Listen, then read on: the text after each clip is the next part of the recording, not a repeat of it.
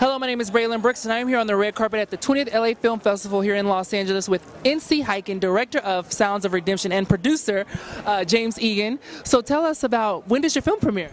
It premieres Saturday night and at 6:50 p.m. and we're thrilled. I know, like all the hard work is finally coming together, right? 3 years. 3 years. 3 years? Took us a year to get into San Quentin to shoot the film.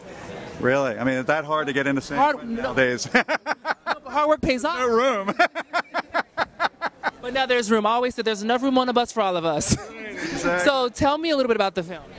It's about an incredibly gifted musician who was also a really flawed human being, and he was meant to be Charlie Parker's successor, and he kind of fell down in the heroin hole. And Heroin? yeah, and he paid Pretty intense. Yeah, it's intense. He paid a big price because he spent about 30 years in and out of jail. But the wonderful thing is that he got out and he started playing the most incredible, beautiful music and redeemed himself. It's all about redemption. It's all about redemption.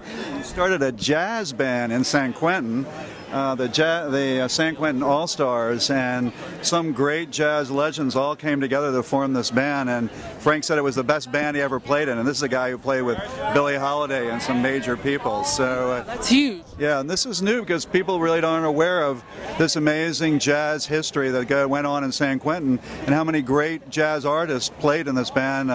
Who are some of the people there?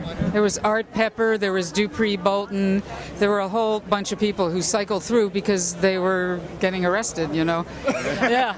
Doing heroin. Yeah, kind of. And then, but the thing was, it was so good, it was such a good band that the people from all over the Bay Area would come to San Quentin, go into the prison to hear this prisoner band. Wow, that's epic. That is like, Yeah, it was nuts. that's unheard of. You got to see the film because there's extraordinary musicians. Mark Gross is right now in New York. What's the show he's in? After Midnight. He's in After Yeah. Midnight, and he's brilliant and beautiful, and his music makes you cry. It's so beautiful. And So are you guys ready for tonight to see the premiere? oh, we're thrilled. Yeah. This is She wanted to see it in Paris. She lived next door to the theater. She couldn't get there. Oh, you live in Paris? I do. Yeah. I envy you right now.